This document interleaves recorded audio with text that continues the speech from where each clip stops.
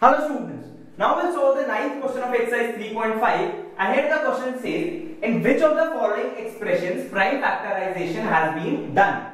So as I already told you, in prime factorization we write it like a to the power x, b to the power y, c to the power z and so on, where a, b and c are prime factors.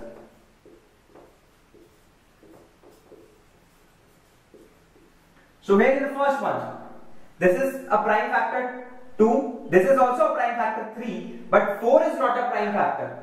So here the answer will be no. Prime factorization has not been done. And if the prime factorization would have been done, then the answer would be 2 multiplied with 3 multiplied with 2 to the power 2. That will be 2 to the power 3 multiplied with 3. So this would have been the answer if prime factorization would have been done.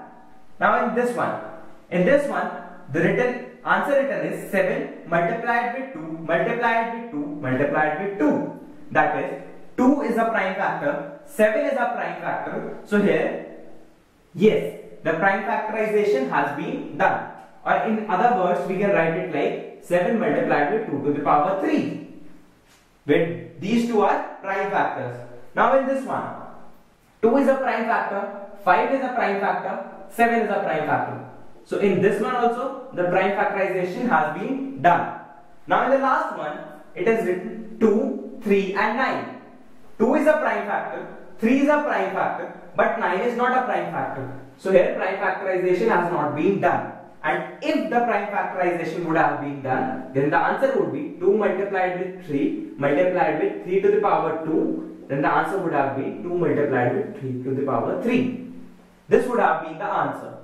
So this is how you can solve this question. Thank you.